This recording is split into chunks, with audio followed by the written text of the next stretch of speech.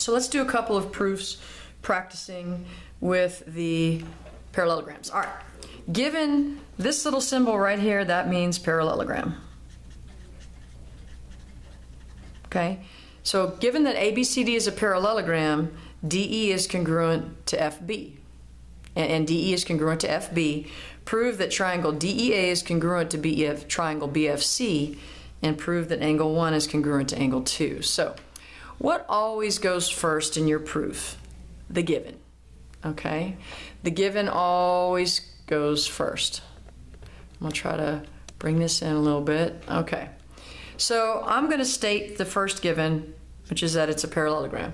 Okay, that creates all of these properties for us. So now that I know it's a parallelogram, I know that AD has to be congruent to BC. Okay, and that's because of, and I'll put definition of a parallelogram for this one. Definition of a parallelogram, which says if it's a parallelogram, then the opposite sides are congruent. Okay, just to save you some writing space here. And then the next thing I'm going to look at is angle D. Angle D must be congruent to angle B. And again, that's definition of a parallelogram. And it depends on your teacher, your professor, definition of parallelogram, or you can say opposite angles in a parallelogram are congruent. That's how I know that, okay? The next one says that DE is congruent to FB. So DE is congruent to FB. How do I know that? That is a given. That's given to me. Okay, that's my second given. So the question is, how do I go from here? Well, I can now state that these two triangles are congruent. Remember, there's 5 different ways we can establish congruent triangles. So you have to decide which one. And in this case, it's side, angle, side. Because I have 2 triangles here. So I can say triangle DEA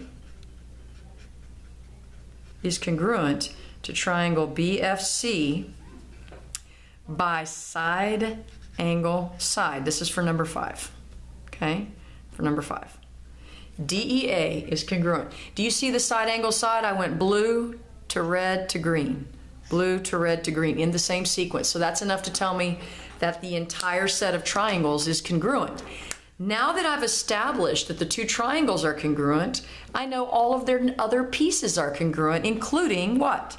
Angle 1 and angle 2 must now be congruent. So angle 1 must be congruent to angle 2, and that's by CPCTC. Corresponding parts of congruent triangles are congruent. So what we did was we used the idea that it was a parallelogram first. That's what the little lucky charm symbol is, which then told me opposite angles, opposite sides, consecutive angles are supplementary, diagonals bisect each other. It tells me all that information. So I used all of that to prove pieces of the triangles to get side, angle, side. And once I got side, angle, side, I was able to use CPCTC to establish that they were congruent. So let's look at the next proof on that page. All right, so once again, you've got your lucky charm symbol, okay? That means this is a parallelogram, which means it takes on all of those characteristics of parallelograms. Opposite sides are congruent, opposite angles are congruent, consecutive sides are supplementary, which means that, consecutive angles are supplementary, which means they add to 180. And diagonals bisect each other, and opposite sides are parallel. All of that, just because you know it's a parallelogram. You know all that. Pretty cool, huh? I know you're sitting there going, wow, that's so cool. I can hear you through the camera. So let's look at what we're given. So obviously the first statement is the given. We're given that it's a parallelogram. So let's move to the next one. Because it's a parallelogram, I know that AB has to be congruent to what? CD. And that is because of a definition of a parallelogram, but I'm going to write it out for this one. Opposite sides in a parallelogram are congruent. I'm going to write it out for you this time so you can see it. That's how I know AB and CD are the same. Well, the next one says, all right, well, what is AB parallel to? Well, AB is parallel to CD. How do I know that? Well, again, because of the parallelogram. Opposite sides in a parallelogram are parallel. And you can actually, for this one, write definition of a parallelogram. Real simple. Okay? So let's look at the next one. Angle CAB.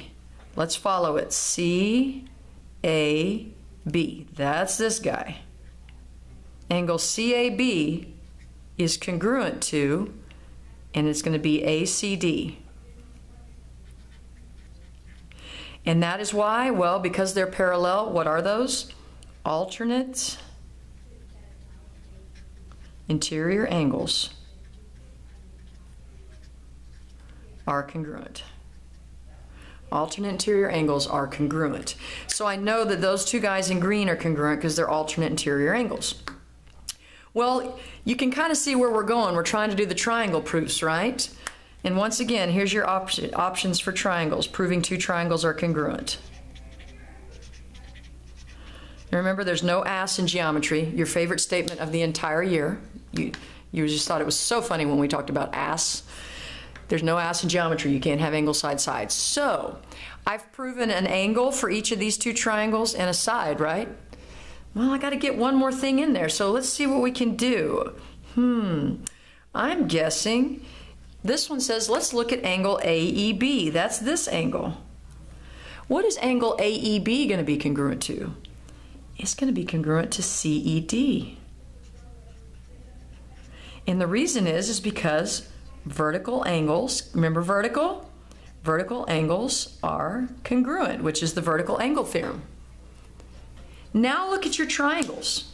Do I have enough to say the two triangles are congruent? I actually do. Triangle AEB, which is my proof, is congruent to triangle CED. And how do I know that? Well, let's follow. Orange, angle, I go angle, angle, blue side. Let's see if I have the same sequence over here. Do I have orange angle, green angle, blue side? Yes, so it's angle, angle, side. And you've just proven those triangles congruent using the properties of a parallelogram.